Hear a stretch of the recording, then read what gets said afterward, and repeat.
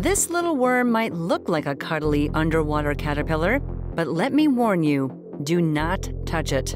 One sting from this unassuming sea creature will have you writhing in pain for hours.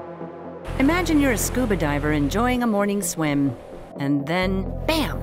You get hit with a painful sting that quickly radiates up your arm, and the burning sensation is so intense you think your arm might fall off. So how does a tiny worm deliver such a painful sting? Could it kill you? And you've got to see what this little worm does during mating season to believe it. This is a bearded fireworm. Typically spanning 5 to 10 centimeters in length, these unassuming tube-like creatures make their homes in the lush coral reefs of the mid-Atlantic and Mediterranean waters. They enjoy a quiet lifestyle, spending their days hanging out on the muddy sea floor and minding their own business. They can even change their dark red color to better blend in with their surroundings and hide so they aren't disturbed. Until they feel threatened, that is.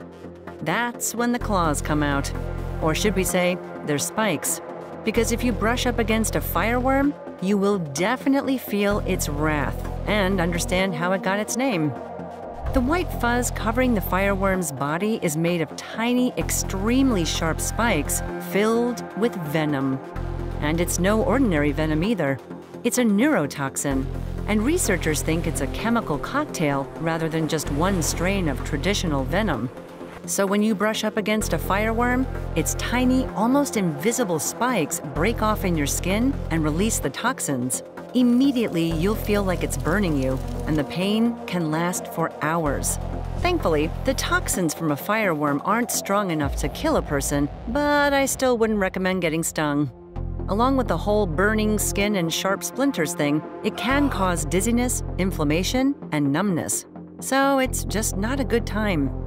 The spikes aren't just for stinging unsuspecting scuba divers, though. They're also incredibly useful. The worms use their spikes to help them move, dig, and as a way to anchor themselves into their surroundings.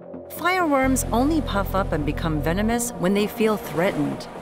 But if you think it's bad to get stung by a fireworm, imagine being devoured by one.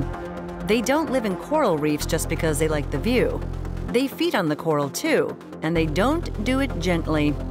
Did you know that coral reefs contain living animals inside the rocky exterior that we can see? Fireworms do. They eat their prey by wrapping their bodies along the reefs and biting off the tips of the shells.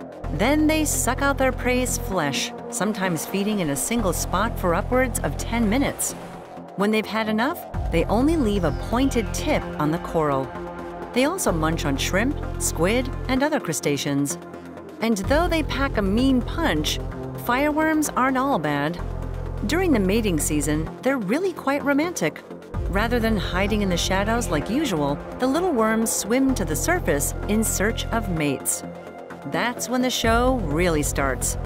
Fireworms are bioluminescent, lighting up their bodies to find one another in the water. The females create a green glow to attract the males, who show off in return with flashing light displays.